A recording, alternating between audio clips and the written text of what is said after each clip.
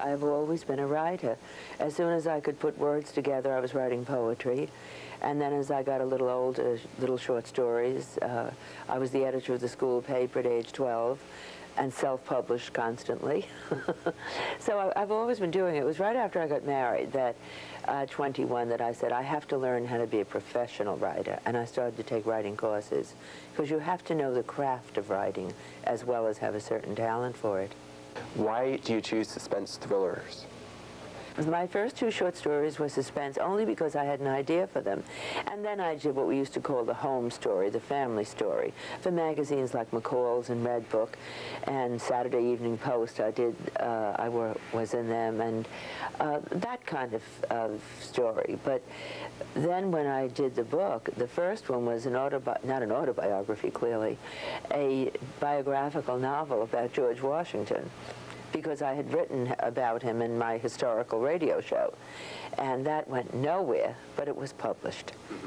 And I thought, okay, somebody was willing to publish it. Maybe nobody read it, but somebody was willing to publish it. I thought it was a triumph. And I said, now let's try to write a book that will sell. And since I love to read mysteries, I thought, why not try a suspense story? Where do you get the ideas for your books? All over. I think this present When Moonlight Becomes You, maybe the germ for that was set way back because my mother-in-law, who was an eminently sensible woman, would occasionally have a nightmare, always the same one, that she woke up and she was in a casket, and she sat up and she was in a funeral home surrounded by dead bodies. And she used to say to us, if you people put me in a funeral home, you're out of the will.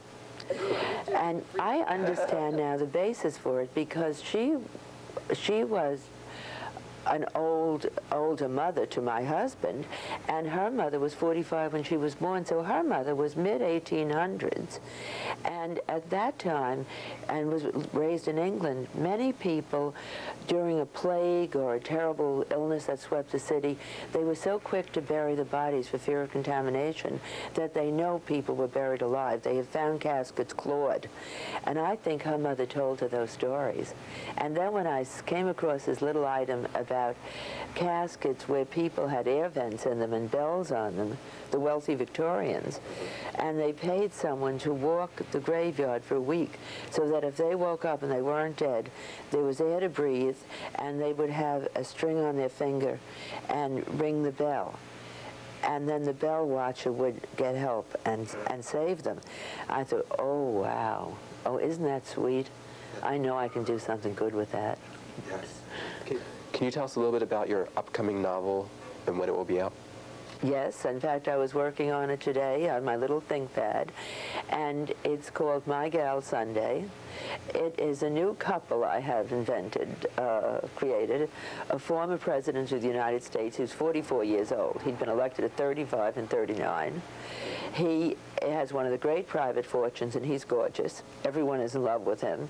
And the last night he's president, he meets an incoming congresswoman, 32-year-old Sandra O'Brien. Her father is a motorman from Jersey City, and she had won the election in a stunning upset. She had been a public defender.